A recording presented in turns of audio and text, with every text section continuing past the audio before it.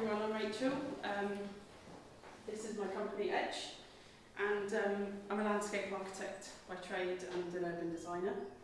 I've been growing food all my life, but I've been doing it professionally for about 10 years. So I was very lucky to have grandparents in Jersey as I was growing up, and so my summers involved digging up Jersey royals, and I hate this time of year because no Jersey royal will ever taste the same as my grandpa's. Yeah, just not the same in the shops, but they grew everything on their plot, chickens, bees and all of that, and that obviously got into my blood. And it took me a while to realise it, until I ended up living in Todmorden, which is in Yorkshire. Anybody heard of Incredible Edible, Todmorden? I think so, yeah. Yeah? So for those of you that might not know, Incredible Edible is a grassroots movement about growing food in public spaces. Using kind of spare land, if you like, unclaimed land. And it's about kind of educating people around food, growing food together, bringing people together around food, building communities around that.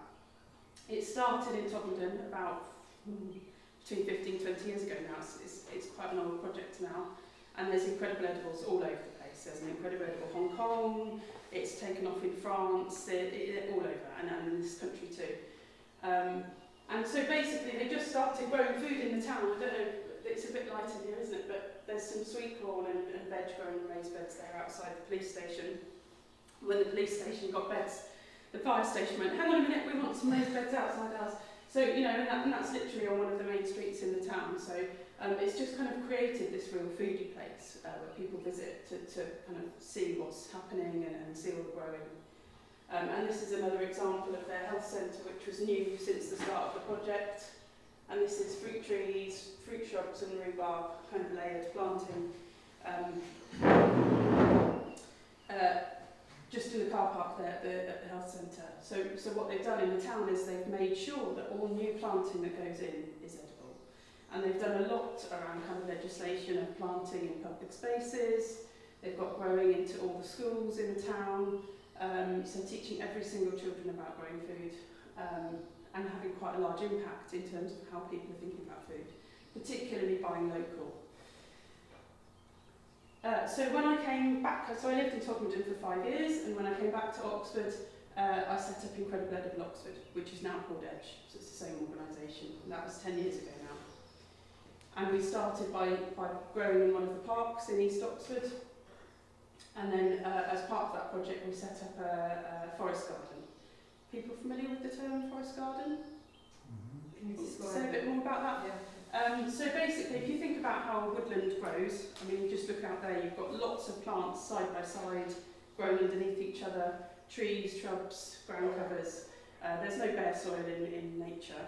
And basically, a forest garden is replicating how nature grows for some kind of productive planting.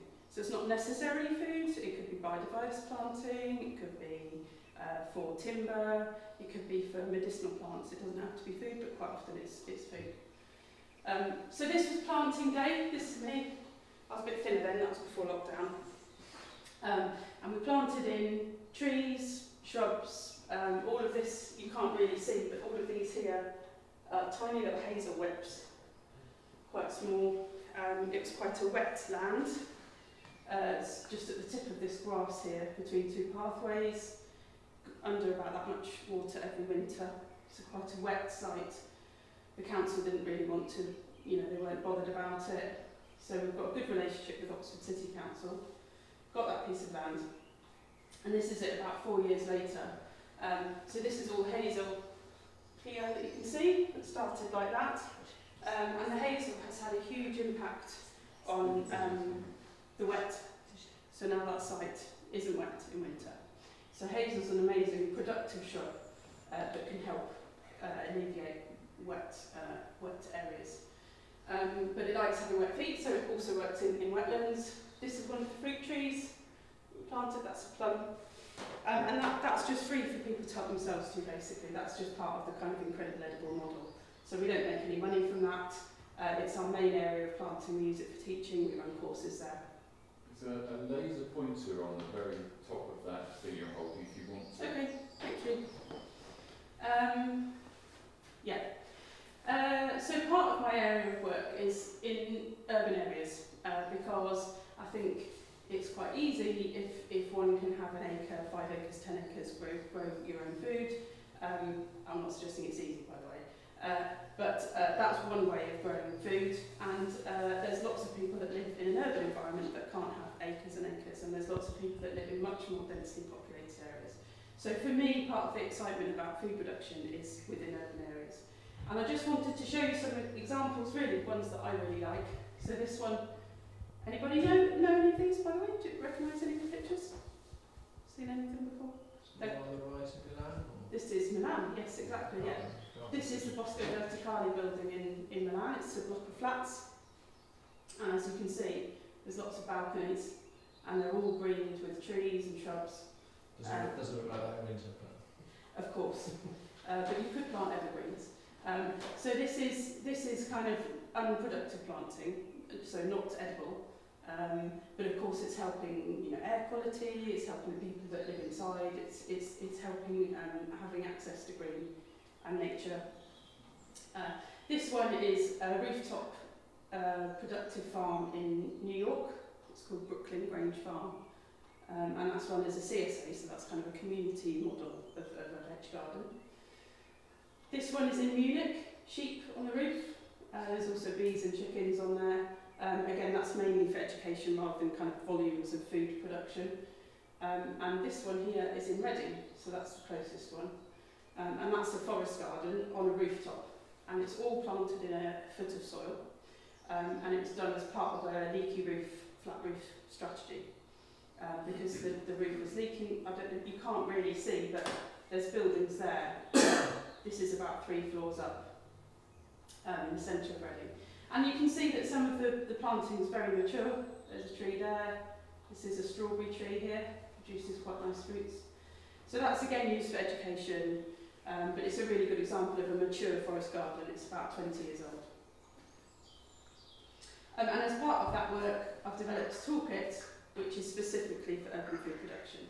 And I'm not here to sell the toolkit today, but just to say, that's okay. Might I take that? Go for it. Yeah. Drop us an email if you can. Because there's a lot of urban designers and landscape architects out there that don't know anything about food production, and really we want to help try and get more food growing in the public landscape. So that's kind of some of our work. Other areas of my work include market gardens. So market gardens is the language that's being used a lot at the moment around food production for kind of commercial and veg box schemes.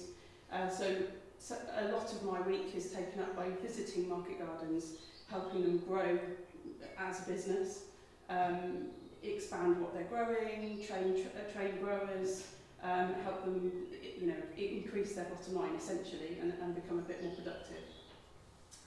So I've just got some examples here. So it could be a veg box scheme, something like this. It could be an honesty box shed or something like this. It could be selling only to wholesale, to shops, to caterers, things like that. Obviously you can incorporate chickens for eggs and other produce, and of course chickens help manage the land. So at the moment I'm working in all of those counties on market gardens, and every week we're getting calls from people that want to set up a new market garden or are running one and want to kind of make it a bit more efficient. So how is it that I grow food differently? Well, I use these kind of methods, I guess. So everything we do is no dig, mainly because it's just a job that we can do without, so nobody needs to turn over the soil. We also don't compact the soil, so anywhere where we're producing plants isn't stepped on or driven on. We use a lot of perennials, plants that come back year on year, and we plant in polycultures. So exactly like you see kind of out there in the more wild areas, lots of different plants growing together, because it's not natural for nature to grow in monocultures, generally. And by doing that, we're building an ecosystem and we're building the soil.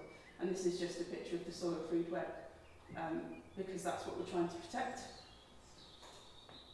And what happens in compaction, which I'm sure you know, is that it means water doesn't get through, but also roots can't get through.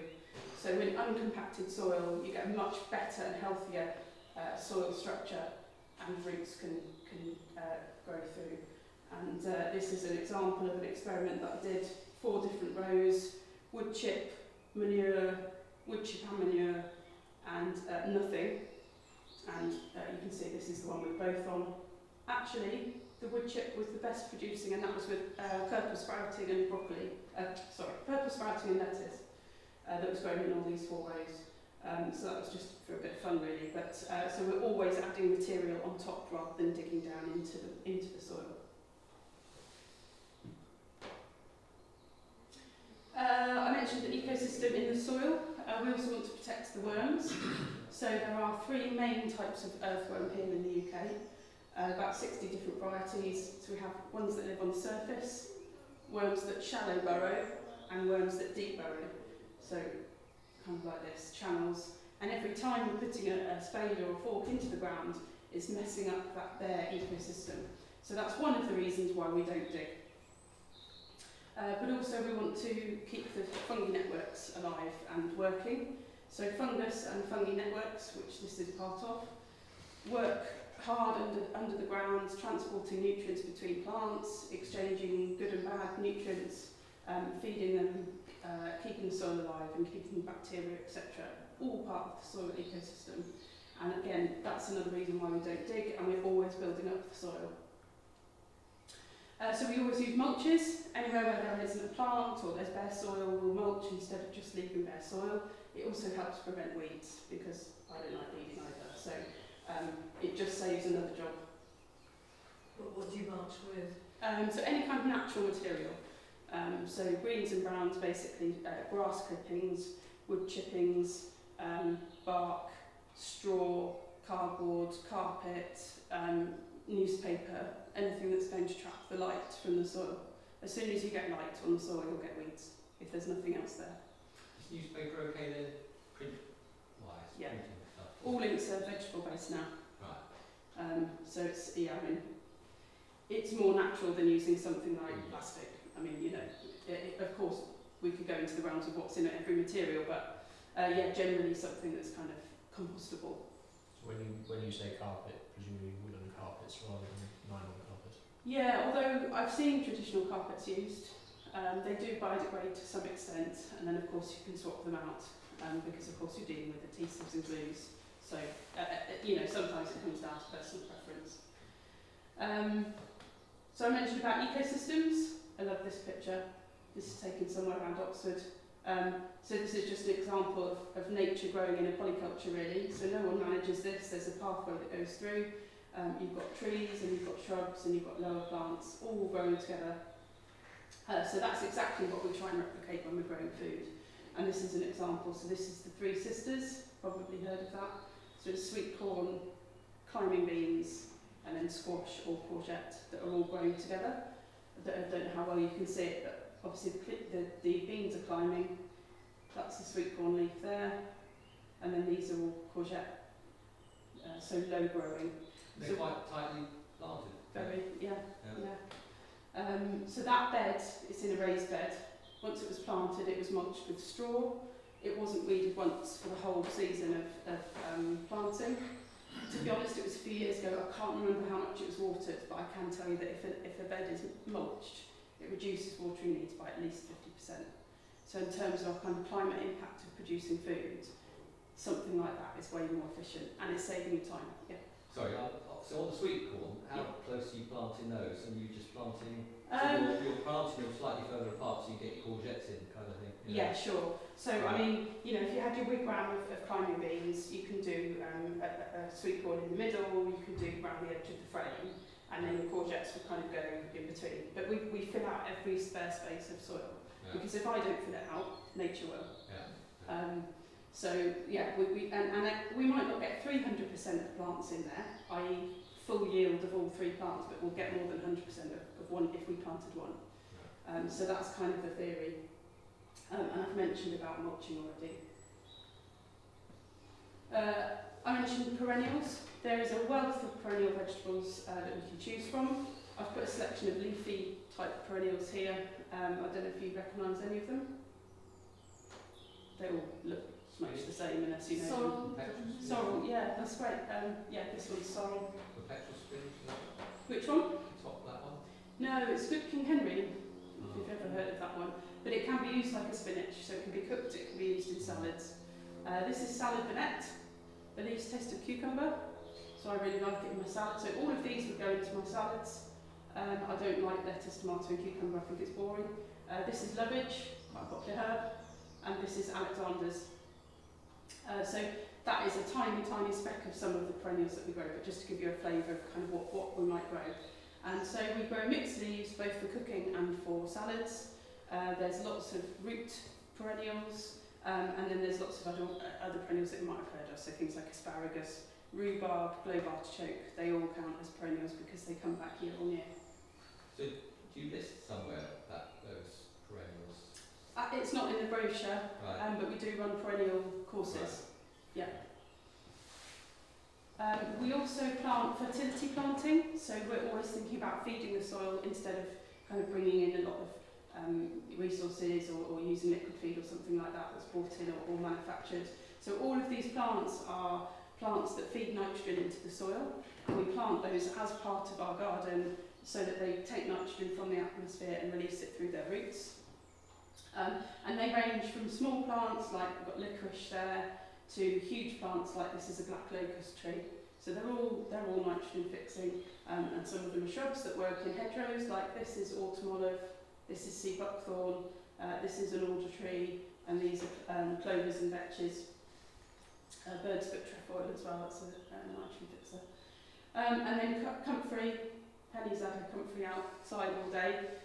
Comfrey isn't a nitrogen fixer, but it's a mineral accumulator, so what it does is it draws minerals to itself where it grows. Particularly potassium it's really good for, and you can make a liquid feed with potassium. With comfrey, particularly for potassium. So great for fruiting plants. So whenever we plant a fruit tree, we always plant at least one comfrey plant at the base of the fruit tree. So it's just always thinking about building in that ecosystem right at the beginning of the design. So I mentioned training. So these are the courses that we generally run quite regularly. We're going to be starting a farm start programme at Sheepdove, which is the nearest one to here.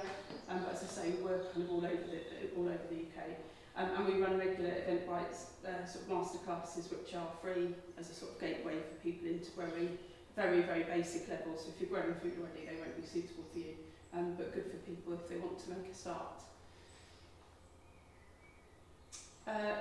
So just to summarise really, how we grow, I mentioned about not walking on the soil, not digging. We don't have any bare soil. We cover it with a mulch or with plants themselves. We plant in polycultures because the bigger the diversity you have above the ground, the better the diversity you'll have underneath the ground in terms of fungi and bacteria. We always plant in fertility plantings, and we always build the soil rather than depleting it, because one of our biggest challenges for agriculture is the depletion of topsoil and certainly nutrients. Can I ask about no digging? Yeah. Because I've got chickens and masses of slugs. I germinate, I let things grow to about this big before I actually put them out in the wild of my garden. Yeah.